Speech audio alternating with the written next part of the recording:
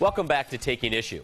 Last week, Tennessee men's basketball coach Bruce Pearl decided to show his true school spirit at the women's game in the form of body paint. The second-year coach went shirtless and orange to the women's big showdown against the Duke Blue Devils last Monday. Before the stunt, Pearl got the blessings of Lady Vols coach Pat Summitt and athletic director Mike Hamilton, but drew the ire of some other SEC coaches who think his actions are too flamboyant. What's so wrong with showing a little support for the other teams on campus?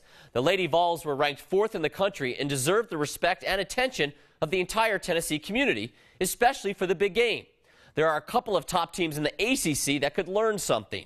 Now, the Maryland Lady Terrapins drew a record ACC crowd of just under 18,000 this past Sunday as they battled North Carolina.